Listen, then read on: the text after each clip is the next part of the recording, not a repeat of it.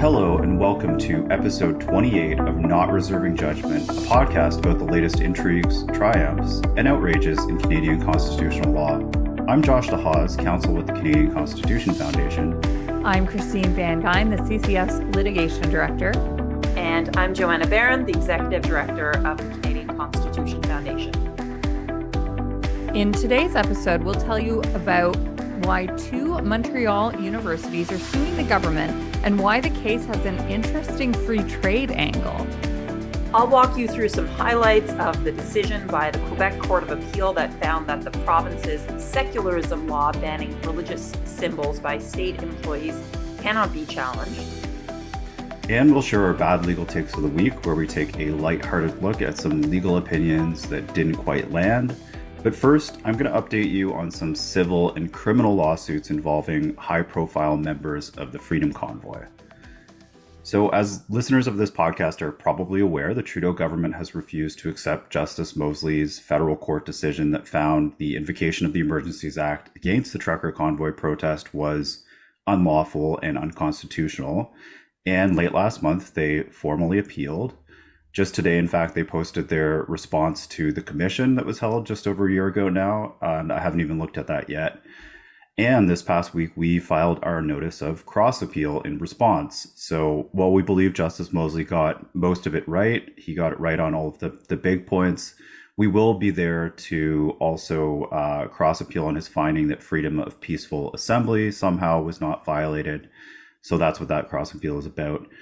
Now, we've been really focused on the judicial review because it's our case and it's a really big, really important case, but there have been some other big legal developments related to the trucker convoy in recent weeks, and we keep getting asked about them. So I decided this would be a good time to give you a little update on where things are at with some of these criminal and civil lawsuits that we're not involved with directly, but are keeping an eye on.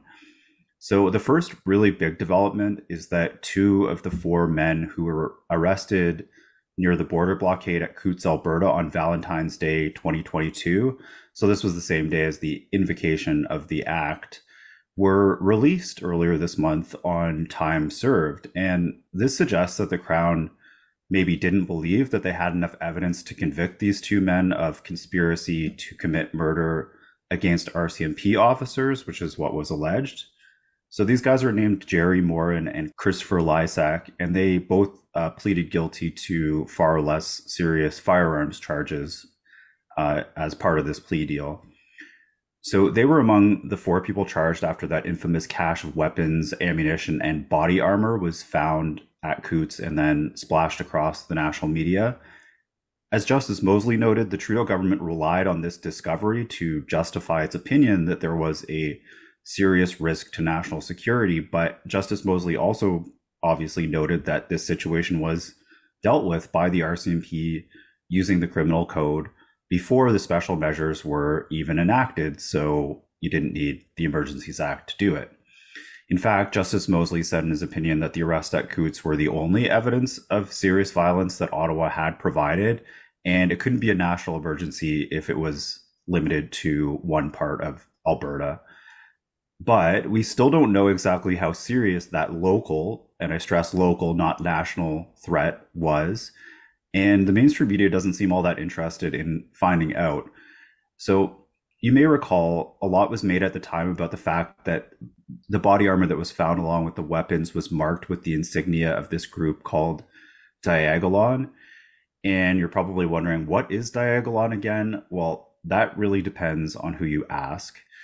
According to the self-described anti-fascist Trudeau government-funded Canadian anti-hate network, the mainstream media's favorite source on these things, Diagolon is a white supremacist extremist group that wants to build an ideal nation state running diagonally from Alaska through the western provinces of Canada all the way to Florida. And according to the Minister of Public Safety, when he spoke at the Rouleau Commission, the Diagolon patches that were found were potential, quote, ideological symbolism, i.e. evidence of possible terrorism or extremism, and the group in Coutts was, quote, a hardened cell. But if you ask freelance journalist Caryma, who looked at the various national security reports, including from the RCMP, they don't seem to believe that Diagolon really was some sort of terrorist group.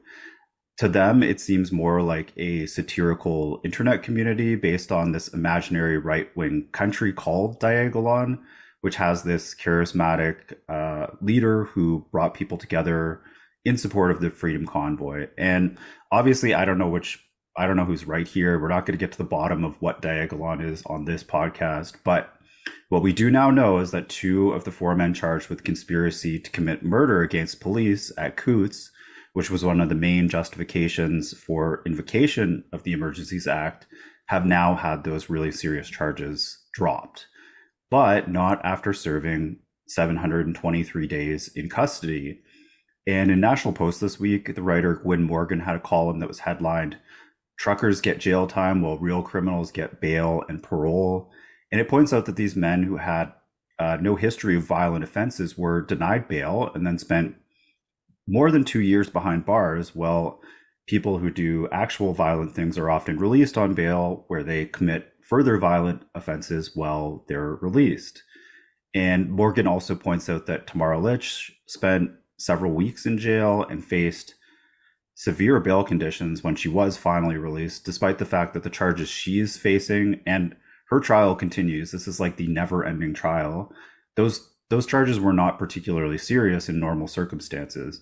So Morgan's conclusion is that these people were essentially political prisoners. And he says, quote, "What else can explain the stark discrepancy between the Crown's treatment of the non-violent convoy leaders and its pervasive and persistent empathy for habitual criminals and even murderers," Morgan writes.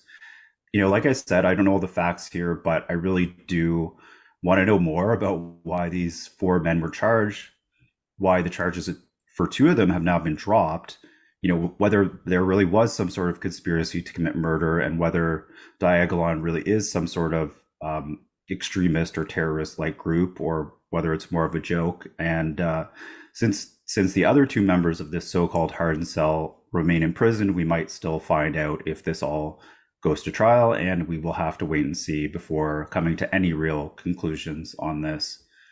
And just very quickly, the other big convoy news is that there are now at least two separate lawsuits seeking damages based on Justice Mosley's ruling.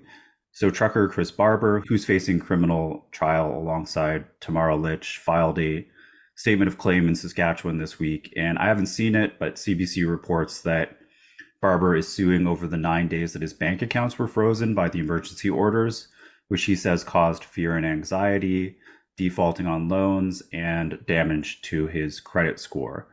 And the other lawsuit, I have seen this statement of claim. It's from about 20 people who were involved in the convoy. And also, some of them had their bank accounts frozen. It names the Attorney General of Canada, the PM, Chrystia Freeland, Bill Blair, RCMP, the aforementioned Canadian Anti-Hate Network, all of the banks. And in regards to the banks, it alleges breach of contract, negligence, unlawful interference, trespass to chattels, conversion, civil conspiracy. It goes on and on. And in regards to police, it alleges battery, harassment, intimidation. It also alleges misfeasance in public office, which is something that is very hard to prove. And it alleges defamation by all sorts of people, including Canadian Anti-Hate Network. And these convoy participants are seeking $100,000 each for defamation, $100,000 each for the negligence, assault, battery, etc., $50,000 each in charter damages, and $1 million in punitive damages. And I don't know a lot about all of these torts that are in this statement of claim, and I don't know the particulars of each person's situation. So I have no idea what will happen with these civil lawsuits, but I certainly will be following closely to see what the result is. Joanna, do you have any thoughts on this situation with the men at Coutts or these civil lawsuits? Yeah, I don't think we'll ever know exactly why the charges were, why they were released for time served. I don't think the Crown has any particular motivation to reveal that. On the Barber civil lawsuit and the charter damages, because we got a lot of questions about this. And In the aftermath of the decision of the judicial review being released, we were so euphoric. And it kind of brought me down to earth that basically what most journalists and members of the public were interested in was, well, does this mean that the government is going to be on the hook for a ton of money? And like, what's the practical impact? And I understand that because we are weird constitutional civil rights lawyers, and for us just having a judicial declaration that the government overreach is like huge. Like that's the biggest reward to us. That's the biggest reward in terms of enduring precedent, and the impact of showing that there are fetters on this type of authority. But I also understand how members of the public are just like, yeah, but so what? So we'll be watching this closely. One other sort of interesting moving piece in this question of charter damages, and whether the government can be liable for this type of malfeasance, although here they're just acting pursuant to, a valid legislative act. There's no question in the judicial review that the Emergencies Act itself is constitutional. That also has been something that I've seen people get wrong, that Justice Mosley found the EA itself was unconstitutional. No, they just found that he found that the invocation of it didn't meet the statutory standards. Christine, anything to add about Tamara Litch? We were talking about her yesterday at our town hall and her medieval shackles at her bail hearing. Yeah. So we wrote about this in our book, Pandemic Panic. The treatment of Tamara Litch was insane. Denied bail.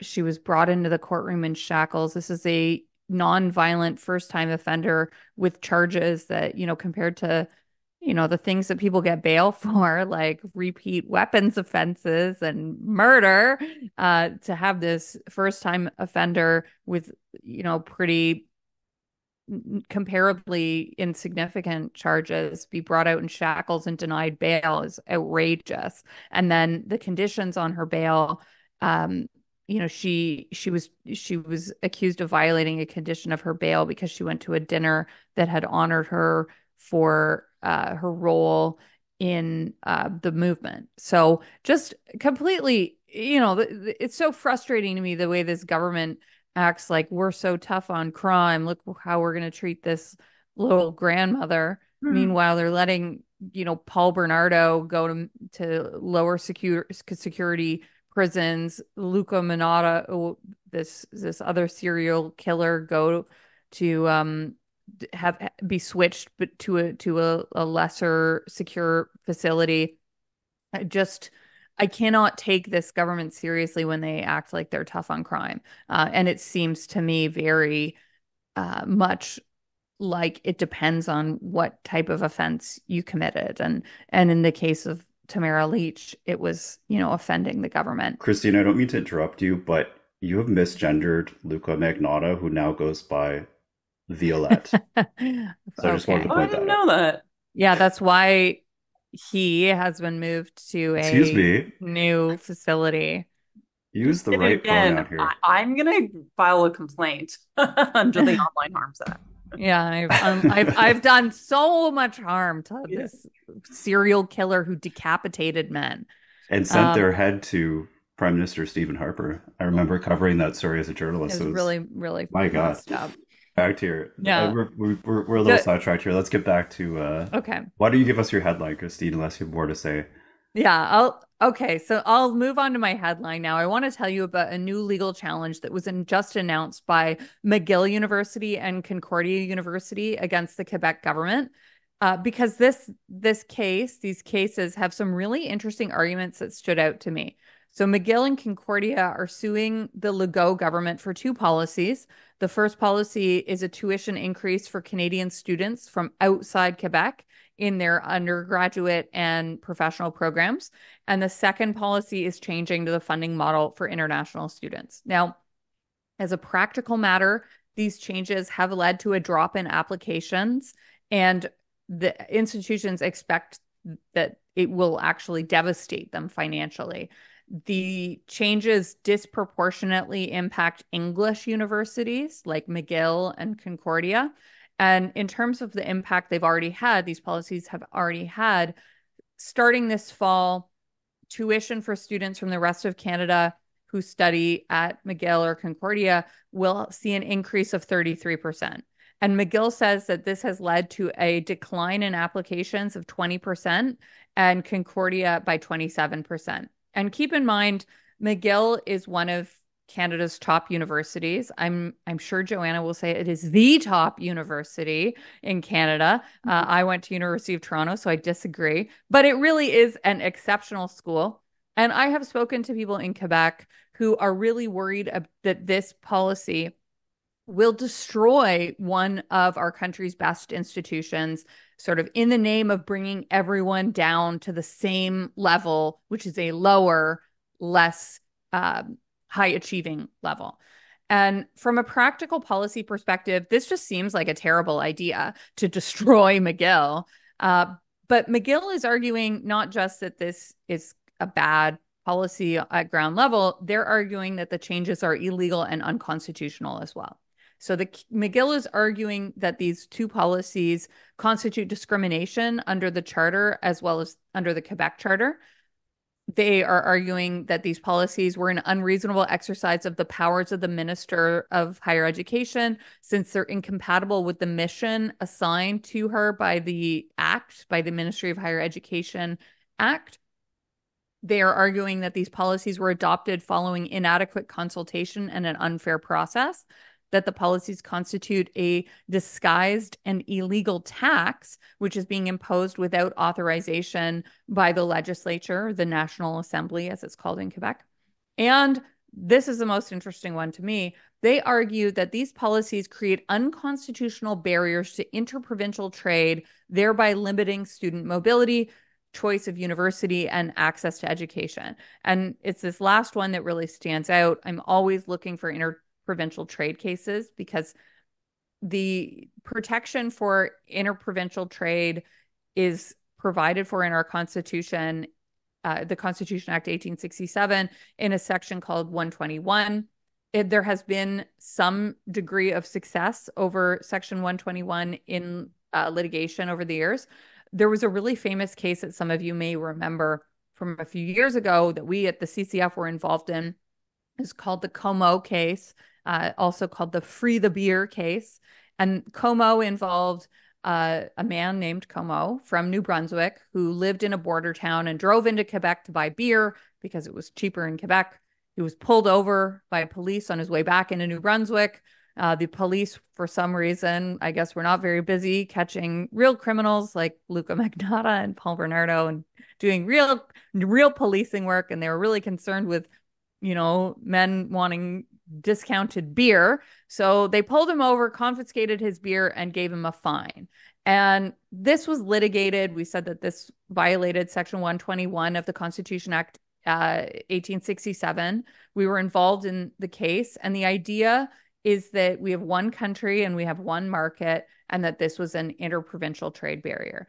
And we had some success at the lower courts, but unfortunately, a pretty devastating and weird loss at the Supreme Court.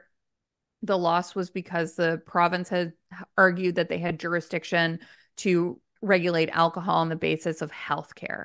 So this case from Quebec and about McGill presents a new opportunity to make an argument about internal trade barriers. Specifically, McGill is making this novel argument that Section 121 of the Constitution Act could extend to apply to the trade in services.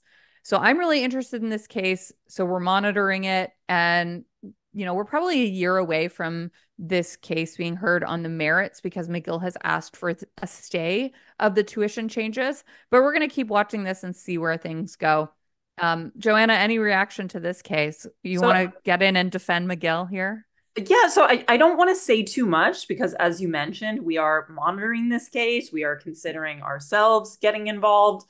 Obviously, the interprovincial trade issue is very interesting to us if we think about how we want mobility of things like doctors and nurses. Like, it seems to me that there's a very strong prima facie argument about education and services. And there's a sort of open rumor going around that the McGill is considering opening a campus outside of Quebec to mitigate against the hit that they know that they're going to take in terms of their enrollment. McGill is obviously hugely attractive to international students, and not just not just from far away. Like I had many colleagues, even in law school, that were from the US who thought the prospect of being able to study in a bilingual city, I think the truth is, and my colleagues at McGill may resent me for saying this, is that I agree that U of T is probably the preeminent academic university. Yeah. But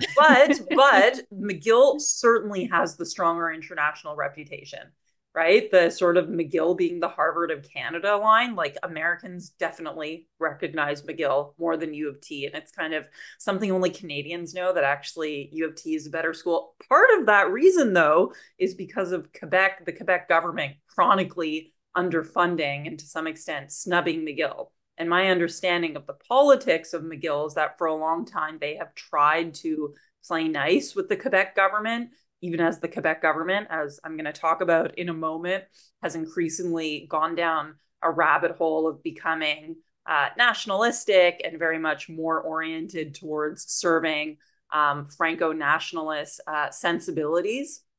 I like that they are finally pushing back and getting some backbone. So we'll see how this goes. The whole thing is just curious to me. The Quebec education minister, Pascal Derry, is actually a friend of mine. And she's a bilingual Montreal Jewish woman. And so I just think this is an interesting issue for her to be pushing, but I understand the politics of the province. So watch this space, and well done, McGill. We are rooting for you, or at least I'm rooting for you, only on the basis of internal free trade, of course. Josh, what do you think? I'm a little bit torn about this because as much as I don't like the McGill bashing and I don't like seeing, Quebec use McGill as a scapegoat for some of its problems, I'm kind of here for the Concordia bashing because it's got this long history of being the Montreal headquarters for Hamas and various other extremist groups, and they just announced they're going through a several-year plan to fully decolonize and indigenize the entire curriculum. And I don't know. I'm not that much in love with Concordia, but no, the inter-provincial trade issue is actually really interesting. I mean, the whole point of Confederation, or one of the major points, was to create free trade. If you read about the history of Canada, these provinces got together because there were tariffs in the United States that were going to affect them, and they needed a bigger market. And so it's kind of absurd that in 2024 we still have worse internal trade barriers between provinces than European countries have with each other. Those are like different countries, right? So anybody who's interested in this, they should read Ryan Minucci's book. It is called Booze, Cigarettes, and Constitutional Dust-Ups. Great name. Yeah. And it goes through some of this history. So yeah, I won't say too much about the legal arguments of the case in case we do intervene, but here for the Concordia bashing, not so much the McGill bashing. Let's go to a break. And when we come back, Joanna, you can tell us about our other headline, which happens to also be from Quebec this week. Hi, I'm Russell from the CCF. In case you haven't already, make sure to subscribe to our email newsletter, The Freedom Update, to get updates from me every week about our ongoing work and the legal stories in Canada that keep us interested. Along with our new podcast, Not Reserving Judgment, it's one of the best ways to stay up to date. Subscribe at theccf.ca/freedomupdate. Okay, so we're back to Quebec with a juggernaut, almost 300-page decision that came out from the Quebec Court of Appeal last week on Bill 21, the so-called laïcité or secularism law. And just a very brief bit of background on this, because I'm kind of obsessed with this whole occurrence and topic in Quebec. So the background is something that was struck in 2007 called the Bouchard-Taylor Commission. And that was struck in response to a perception that the Franco-Quebec majority was starting to become unsettled by growing multiculturalism, growing pluralism in the province. And so political scientists, Bouchard and the famous political philosopher Charles Taylor ran a commission and delivered a report. And the commission was actually going on when I started law school in 2007 at McGill, and they would host like town halls across Montreal, but also across the whole province. So it was pretty cool, especially because I studied political science as an undergrad, to see kind of like political science going on the ground. And in the report, which was released in 2008, it was recommended that agents of the state who occupy positions that exemplify state neutrality and who could exercise, quote unquote, coercion, like police officers, prosecutors, judges, should be facially neutral. So they should not wear any outward religious symbols. They should not wear face coverings. They should project an appearance of secularism. And in part, this was due to a concern that there could be a conflict between the principles of equality, and particularly gender equality, and religious accommodation and pluralism. So the Bouchard-Taylor Commission tried to square these competing values by saying, yes, it's fine that Quebec adopt a posture of total secularism.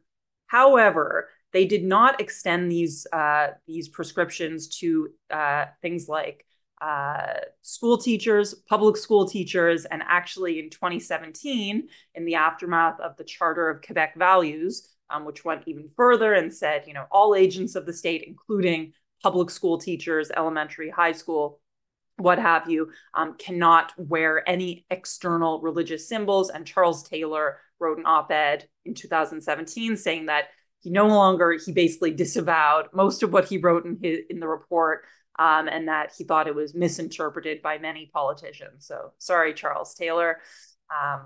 The Quebec government kind of ran with it in a way that he didn't predict, perhaps wrongly.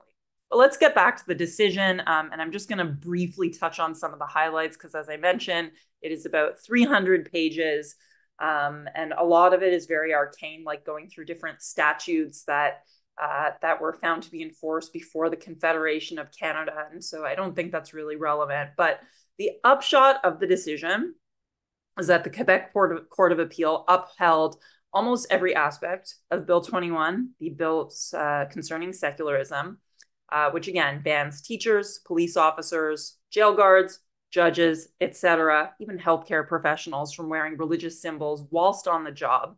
They did strike down an exemption for English school boards, which had been carved out by the trial court judge. So Anglo-Montrealers very displeased about this. And only one provision was found to be unconstitutional, and that was a provision which banned members of the National Assembly from wearing face coverings. And that was because of parliamentary privilege and the right, which is protected under Section 3 of the Charter, that you have the right to hold your seat once elected, even if you wear a hijab or another type of religious face covering. So the court rejected all of the arguments that were made, and there was a vast slew of parties that came to the court in opposition to Bill 21, from the Lord Reading Law Society, which is the Jewish Law Society of Montreal, the Sikh Association, the Muslim Association, sort of like a very wide swath of Quebec civil society, all making kind of similar suite of arguments. And they did kind of throw everything at the wall, I have to say. So the court found that this Bill 21 was not ultra vires, the division of powers. It was argued by the anti-Bill 21 parties that the purpose of the bill was colorable and actually had a concealed criminal law purpose to stigmatize or penalize religious individuals. The court found that if you look at the debates and the purpose of the act, it was clearly to establish the secularism of the state. I think that's correct. I don't think there's a colorable hidden criminal purpose. Then the parties argued that there were unwritten constitutional principles that the bill violated. The court roundly rejected this, that unwritten constitutional principles can't override enumerated rights, which actually is a principle that at the CCF we have taken in cases like Toronto v. Ontario, the Toronto City Council case. So I agree with that.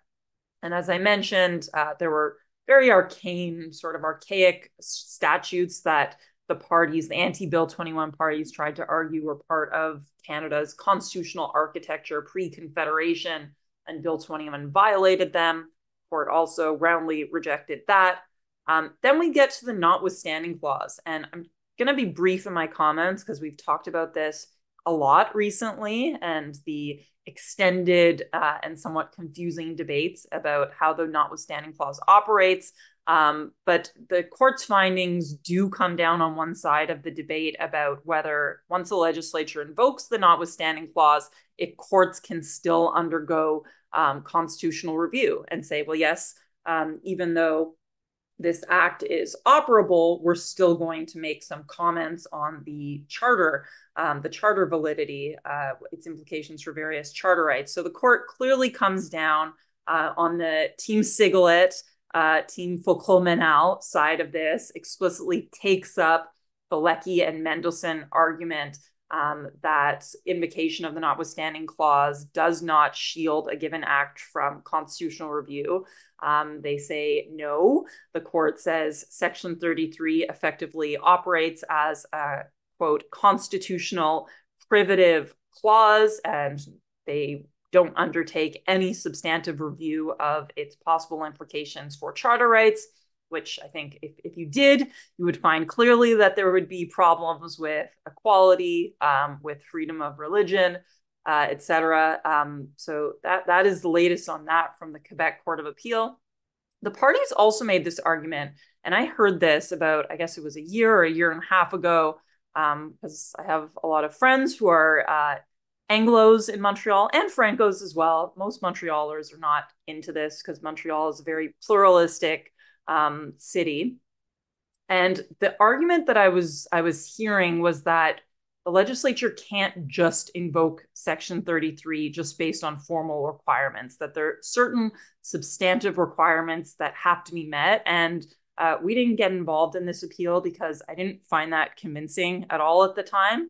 And the Court of Appeal also roundly rejects this. So the parties in the appeal tried to argue that there were substantive requirements, various substantive requirements. One suggestion is that in order to invoke Section 33, the legislature needs to do something like a Section 1 justification exercise, or courts in reviewing the invocation of Section 33 should do something like a justification exercise to say if the objectives that the legislature is trying to meet, so here it would be secularism of the state, whether that is sufficiently important to balance against the violations on rights of freedom of religion.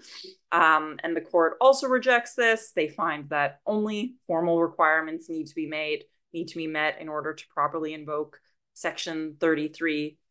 And it also said, in terms of the submission about substantive requirements, that these are essentially submissions concerning permissible legislative policy in the exercise of the override authority, rather than what constitutes a sufficiently express declaration of the override.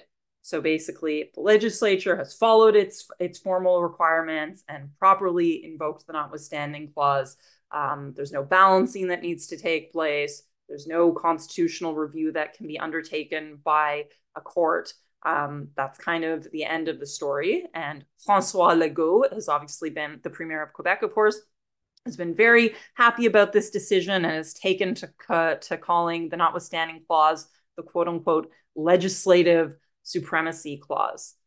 So I'm not surprised by any of this. I don't like Bill 21. I don't think it's good that if you're a school teacher, particularly in parts of the province that do have a lot of religious, cultural, ethnic diversity, that you're not allowed to wear a hijab or a kippah. But I also think the notwithstanding clause was properly invoked, and now it's a question of political accountability for the National Assembly. Josh, any thoughts? I know that you went through the very challenging exercise of this debate around constitutional review and the notwithstanding clause, and the Court of Appeal does not seem to be having it at all. What do you think?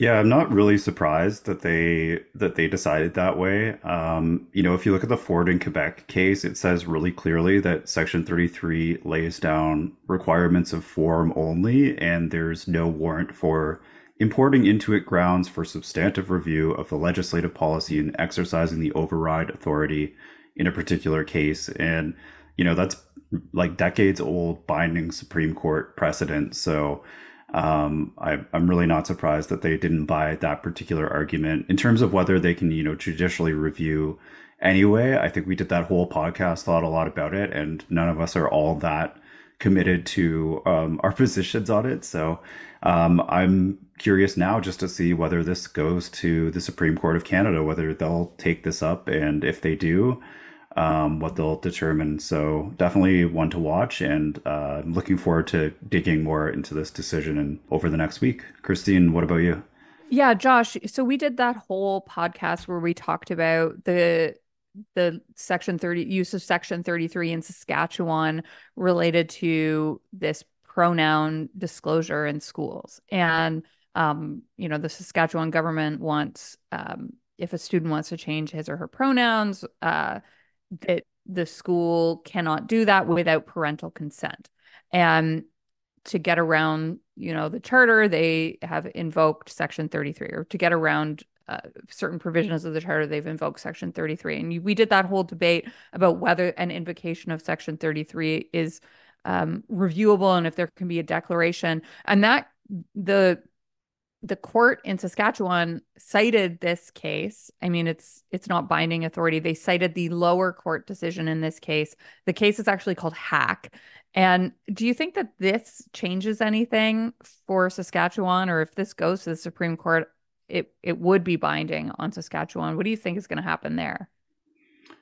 Yeah, I'll just say something briefly. So, I mean, it's the Saskatchewan Court of King's Bench versus Quebec Court of Appeal. Like, it's obviously not binding on them, but it's a appeals court decision is a lot more convincing than, a decision in a case that's at an early stage in a lower court. And they did mention the lower right? court. They did mention the lower court in Saskatchewan the lower court. Saskatchewan's lower court did mention Quebec's lower court as well, because there isn't a lot of law to really lean on here, I guess. So yeah, I also think having the Quebec Court of Appeal dunk on a Quebec academic, Robert Leckie, who is probably the most prominent person calling for the availability of constitutional review, doesn't bode well. You know what I mean?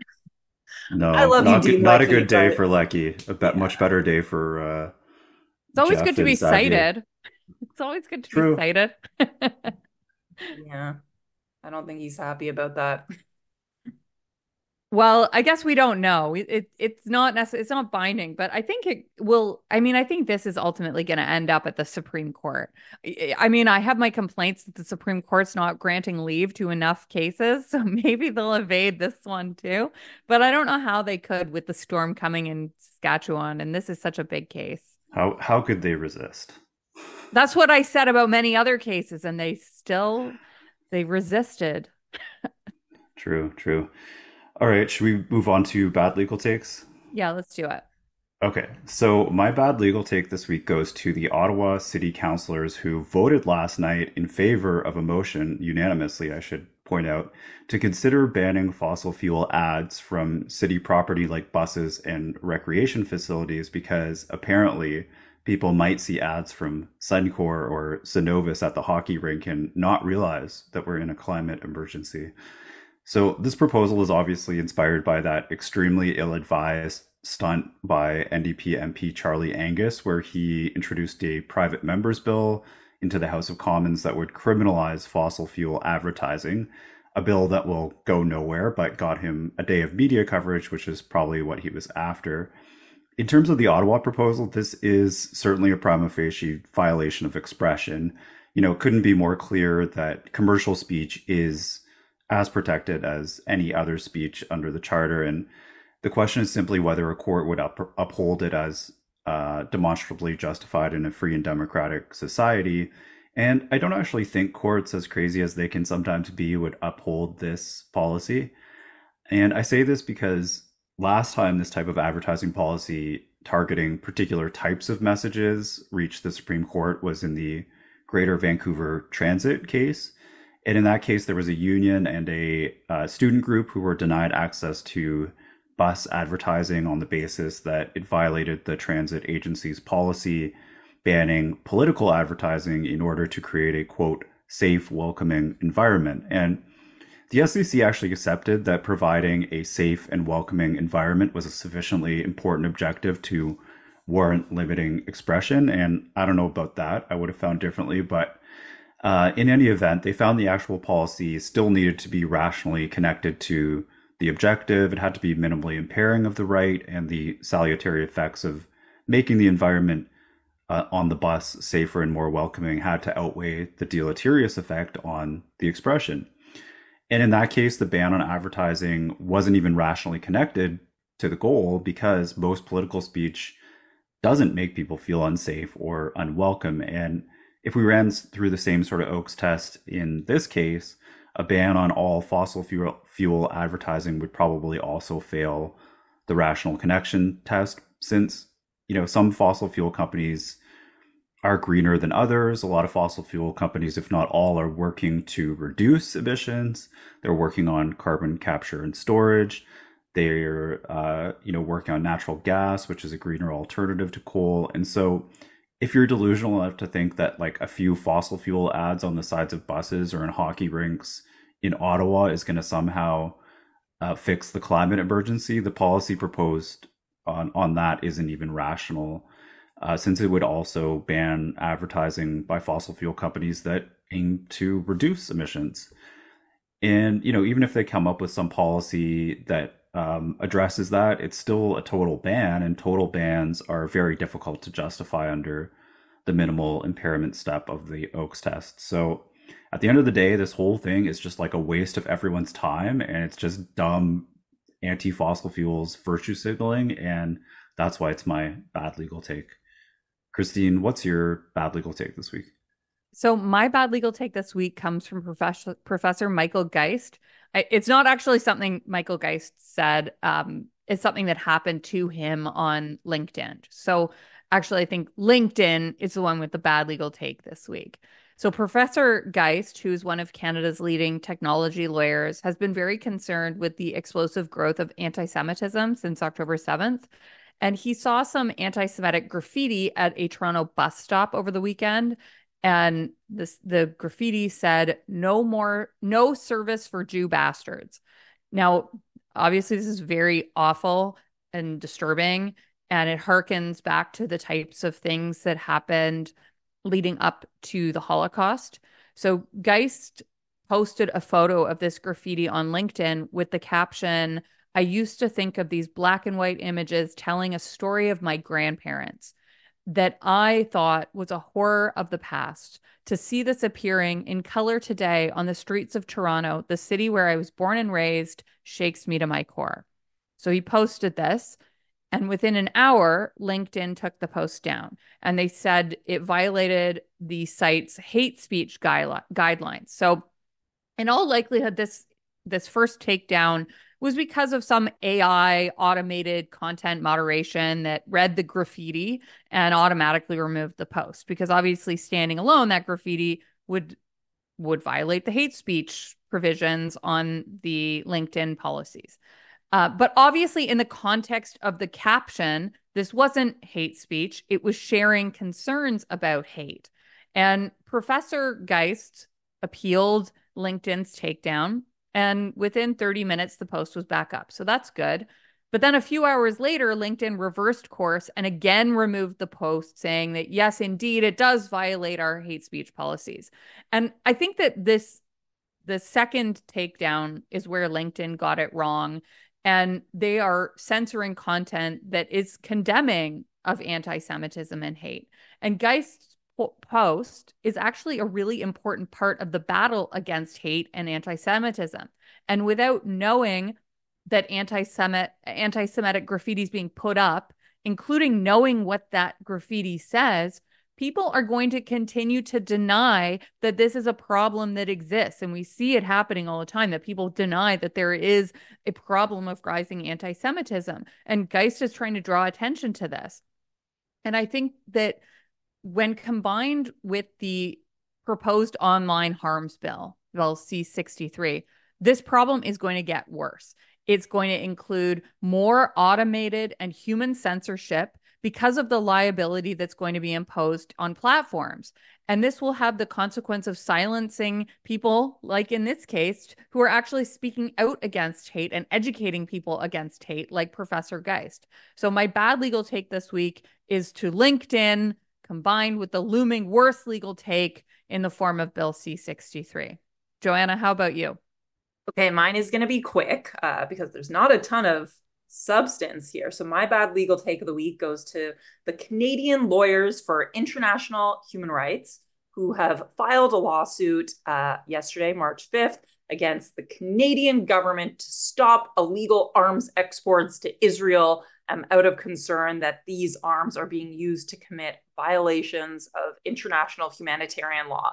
And so the strict sort of bad legal take part of this is that it seems like their basis for the assertion that it's, a settled fact that Israel has committed international humanitarian law is the ICJ January ruling in response to the case under the Genocide Convention brought by South Africa. And this is from their press release. The ICJ ruling found that a quote unquote plausible case for genocide in Gaza was made out. This is not an accurate reading of the ICJ decision, which was a preliminary ruling. The ICJ merely reiterated the obligation of Israel as all states under the Genocide Convention have an obligation to prevent genocide. That was the upshot of the ruling. There was not a finding that there was a plausible case that Israel was committing genocide. But look, taking a step back, I just think this decision is a huge exercise in symbolic politics, virtue signaling. It's a waste of time of the court's resources. It's lawfare. I don't think it's being undertaken in good faith.